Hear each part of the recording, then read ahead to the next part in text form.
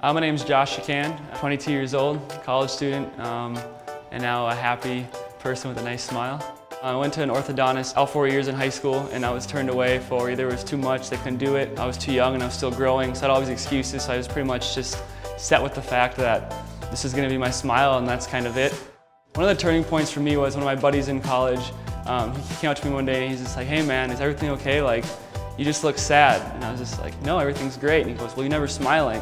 And that was kind of the moment where I was just kind of like, "Oh, like, wow, I didn't realize that's kind of what came off from my look." But I never smiled. Even looking back now, my mom would be like, "Hey, you got any pictures to show?" And I look back and there's no pictures of my teeth. I came here and they were excited about the transformation and they were so looking forward to what's going to happen and what it's going to look like. I started off with braces and then they mentioned going to Invisalign, and I always thought they were crazy. I didn't think Invisalign would ever be able to deal with what my mouth was having to offer, and Dr. John put me in Invisalign and it was amazing. Now when I meet someone new, I'm smiling, I have no fear, and I like showing off my smile, and getting those compliments has changed my life in every aspect, whether it's in work, school, just at home, seeing family members. It's the first thing they notice, and it's a nice self-confidence booster for sure.